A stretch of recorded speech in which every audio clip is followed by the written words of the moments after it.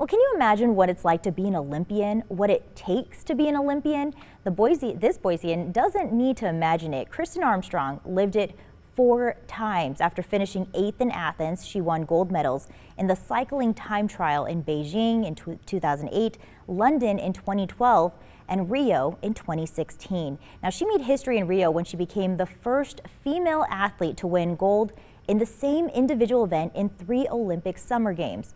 Well, new at noon, Doug Petcash talked with Kristen about her favorite Olympic experiences, including taking part in several opening ceremonies. When you get there, you know that you've made it and you're an Olympian, but not until your country is called out and you walk out with thousands of people and it's like Team USA. And I'm not kidding you, you are so proud to represent your nation in the competition that you're about to have in the next several days or weeks. It's almost like out of mind. You are just there in the moment celebrating that you are representing Team USA. That is really cool.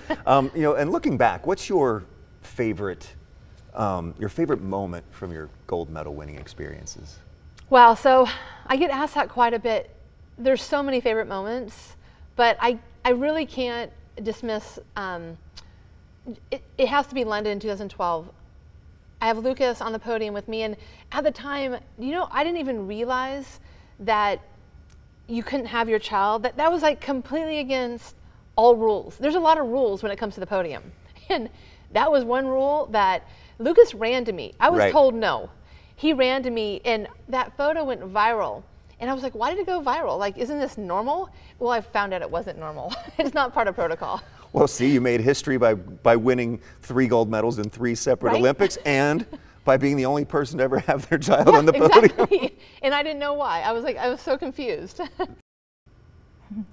And you can watch Doug's full interview with Kristen on Viewpoint. It's airing at a special time this week, tomorrow at 3:30 in the afternoon. And Kristen talks about achieving excellence 3 times in her Olympic career, the COVID-affected Tokyo Games, and the competition she'll be watching closely. Viewpoint leads right into our live shows at Jump in downtown Boise from 4 to 5:30.